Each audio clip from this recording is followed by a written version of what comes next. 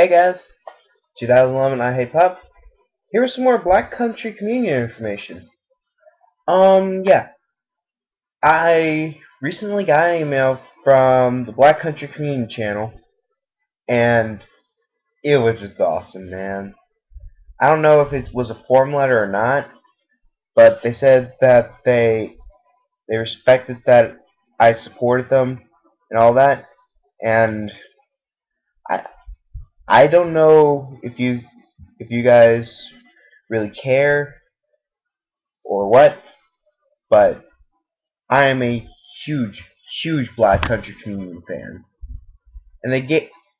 and they just released, and so they when you subscribe to their channel, they actually give you a link to a free download of a song. This one's called the one that I got at least.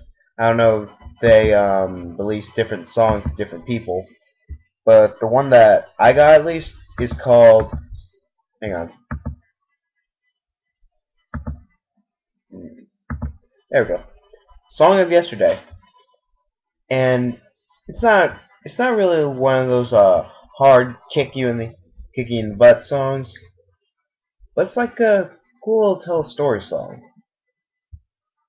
Anyway, this is just gonna be a quick little video saying that thank you Black Country Communion for recognizing this small channel, like literally small. I got no subscribers and all that, but thank you for recognizing this small channel. I I support you guys with all my will. I will do whatever it takes for you guys to get known around here. In fact, that I already kind of have. I've been making I've been what's it called? Oh yeah, I've been showing my friends. I've been letting my friends borrow my Black Country Communion CDs. Yes, I have all three of them. You got your first album, and second studio album, and your live album, and they just fell in love with it. My dad, he's a real nitpick about music, especially new music. But when I let him borrow my first Black Country Communion album, he just went, "Oh man, this is some good stuff." He could he could literally hear all the bands that you guys were from, all mixed into this pure blend. When I played the first track, he could hear he could hear Glenn Hughes' Deep Purple bass. He could hear. I'm sorry if I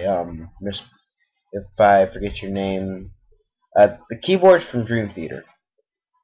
My dad's a big Dream Theater fan, so um, he could hear the influence of Jason Baum's dad in his son. If, that sounds redundant, but you guys know what I mean. And he could hear the Led Zeppelin in it, which was really cool. And he's actually never heard of the guitar player, but after this, he's a really big fan. So that's just a quick little video. Dang, it's going on longer than I thought it would. Oh well. Anyway, that's my quick little video. Thank you, Black Country Communion, for just recognizing this small little channel. I don't know if you found it while I'm googling yourselves here on YouTube, but I just want to say thank you. You do not know how much just that little thank you and thank you for supporting us thing means to me. So, other than that, have a nice day.